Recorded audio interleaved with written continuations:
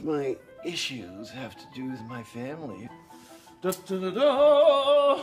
If you wanted to understand me, you have to understand them and all their super dysfunctional glory. Number 1, Big. Quite a small head, though. Obsessed with Big, the leader. And obsessed with Allison. Number 2, if he just relax and stop being such a vigilante, he'd be a great time. Number 3, escaped into superstardom the way I escaped into drugs. Number 4, who's that? Oh yeah, that's me. Most stylish. Obviously. Most tortured.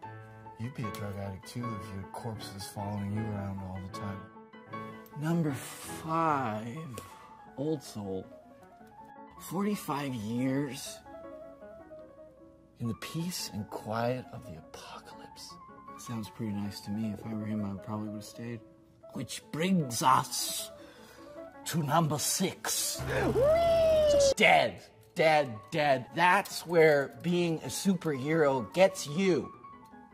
Lastly, but yes, leastly, number 7, poor Vanya. I don't feel like I really know Vanya. Clearly, I'm in a lot of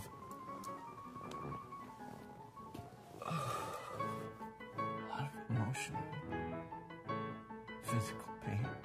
Some prescription pads right there sometime today would be nice. I'm just saying.